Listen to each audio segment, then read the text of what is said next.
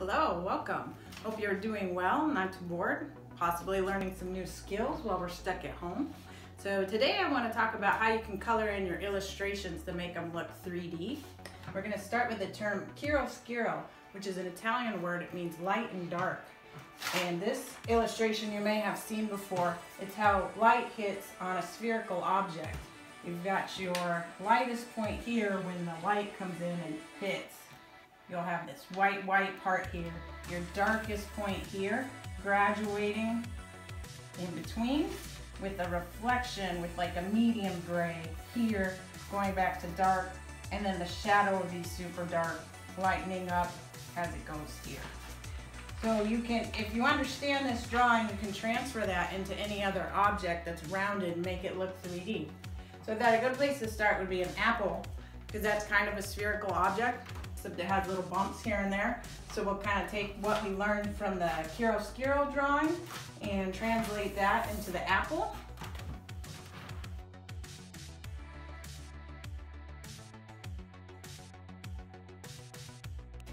Okay, so that's your apple drawing.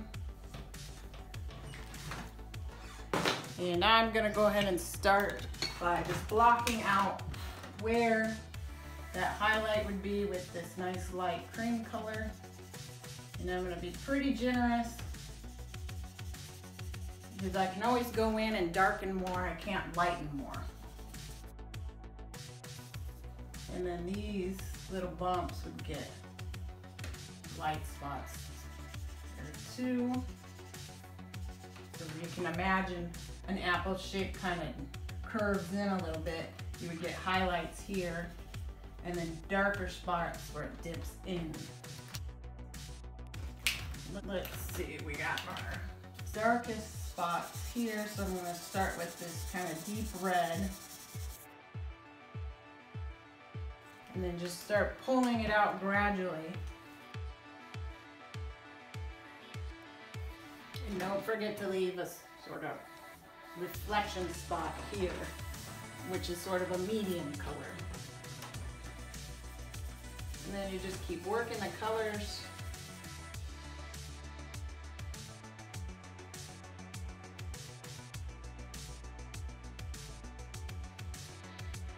And I think what I want to do for this dark spot is add some purple.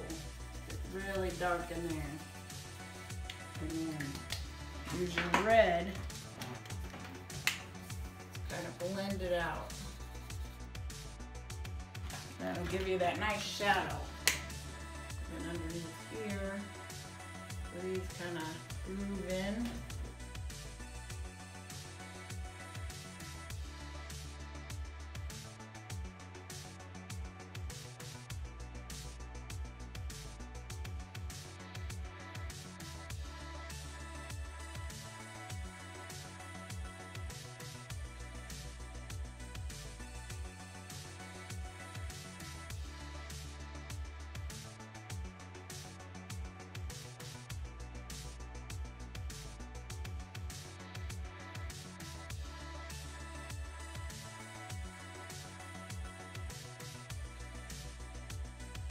Start with our brown, dark brown, and there'll be a highlight here.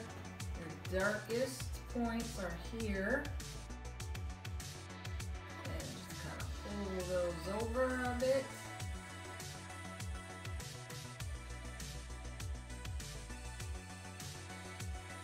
And last, the leaf. So we're going to want some greens for that.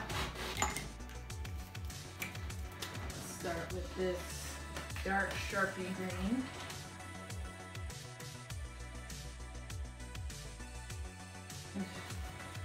This leaf looks like it's kind of going like that. So when it curves down, where the dip is, will be the dark part. While where it lifts up, the highest part will be the light point. So we're going to leave this light.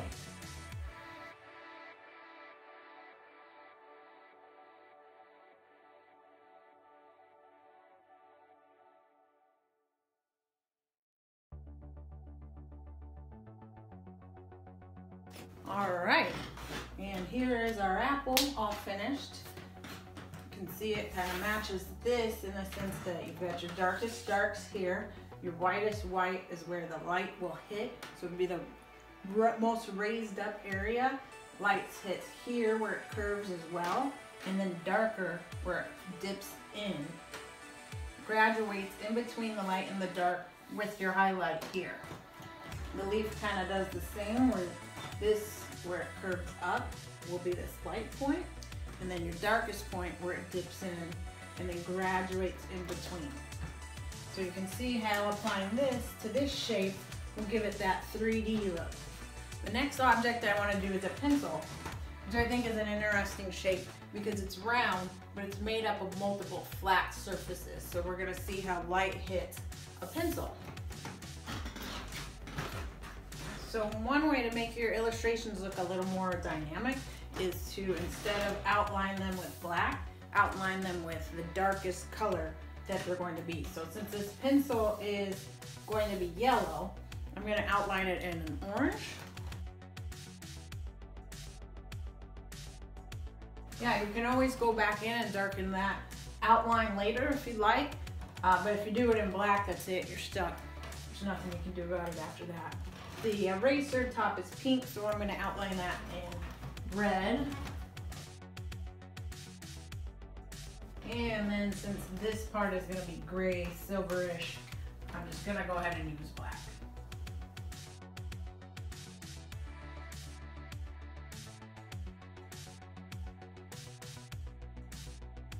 What should we do for this? Is like a beige color. Let's just start with beige and see. We can always outline it different later on. And the pencil tip is black. Okay, so let's go ahead and start with this pencil part. It's made up of flat surfaces. So this part, this flat part here is going to be raised the highest, so that's going to catch the most light. And then these two are going to reflect the same way this one does, but just a little bit darker. So we're going to start with our school bus yellow. Our next yellow.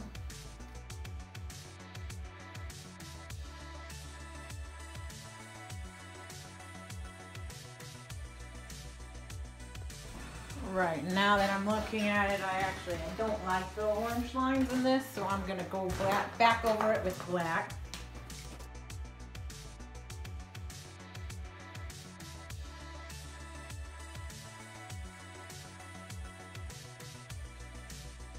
Then we've got a pink eraser.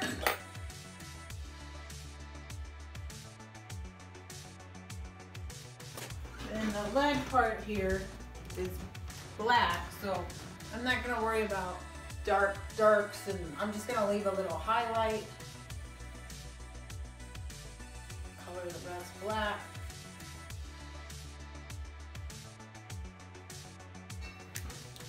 We've got this pencil part.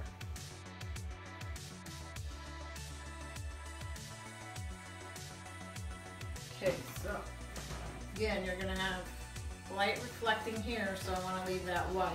And then darkest parts here. These are raised up, so anything that's underneath will be darker. So let's just sort of block out where the highlight's going to be.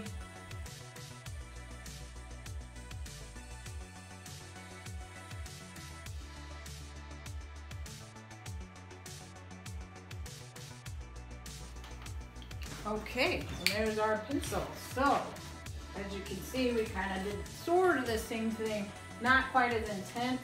Pencil's a little more subtle. So this is your lightest part on the pencil, and then the other two flat parts will be a little bit darker. Same sort of thing here. This is more of a cylinder rather than a sphere. Darkest darks here, they're lights graduating. Same with the metal, same with the pencil tip. So the last thing I want to do is a can, a soda can, because it's round, but it's not a sphere. It's more like a cylinder, so that's a little bit different, a little more interesting to see how the light will fall on this object. last object I want to draw with this technique is a soda can. You can always use one for reference if you'd like. I've got this can of club soda that I'm going to use. Going to go ahead and outline it in black.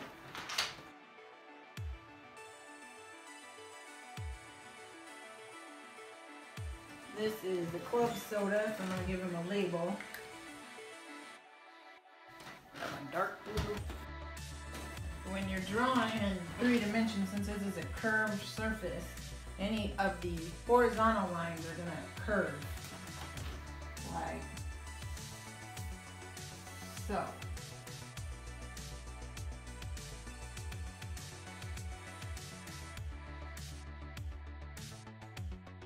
So let's make the label of this can, soda can, blue.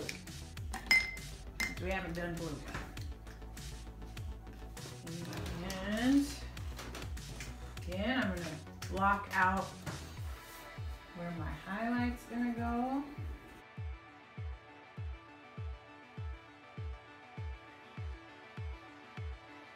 Well, I just colored in my highlight, which is what whiteout is for. So let's go ahead and wipe that out.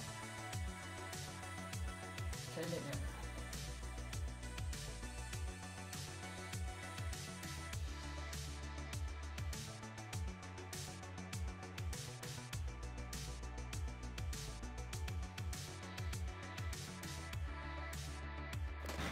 Okay, that's his label. Just want to kind of clean up label here where there was white out.